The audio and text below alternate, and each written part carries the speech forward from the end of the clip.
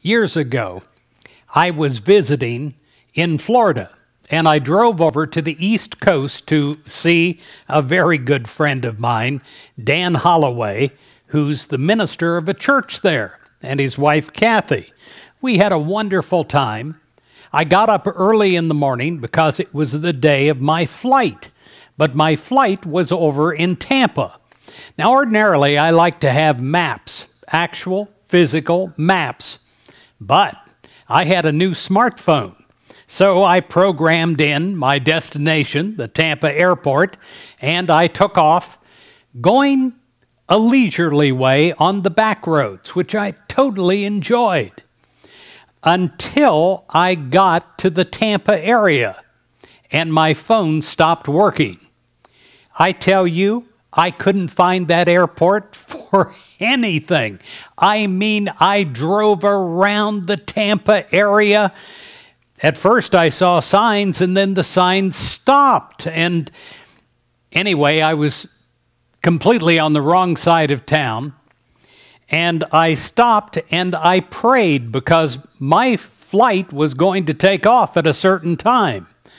And if I missed that flight, I would have to spend the night and then take another flight the next day. And you know how that is, pay the full price or higher than I originally paid. Well, I prayed and I said, God, I can't find this airport. Show me the way. Now, I want to read you what it says in Psalms 143, verse 8. Teach me the way I should go, for to you I lift up my soul. God's guidance is unlimited. It is complete. It is whole. It directs you around any obstacles that may be in your way. I went into a convenience store and I said, does anyone know where the Tampa airport was? And one lady said, oh yes, I know, but it's a long, long, long, long, long way from here. And she said, if you'll follow me, I'm driving near there, and then I can point you in the direction. And she drove me, and I followed, and I got to the Tampa airport literally a half an hour before the time that I needed to be there. I thought about that, and she was not only a nice person, but she was also taking a directive from God to help me, to get me to where I needed to go. See, God's guidance comes in many, many forms, and we may not know exactly what lies ahead of us or the way to go, but God does, and God can find us the help that we need in the moment of need. Seeking divine guidance, you are not concerned about what might happen.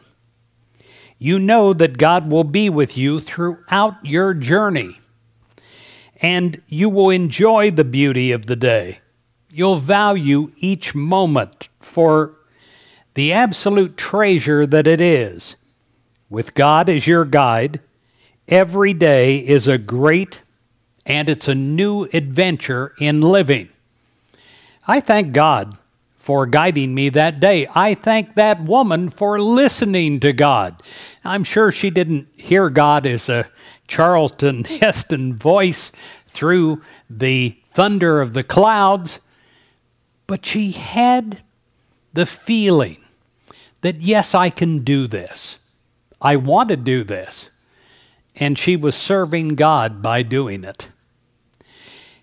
I pray whenever you can't find your way, when you're relying on technology or you have a map, a physical map that you don't know how to read, I pray that you'll go to God, because God always knows the way and can send the help to help you get to where you need to go.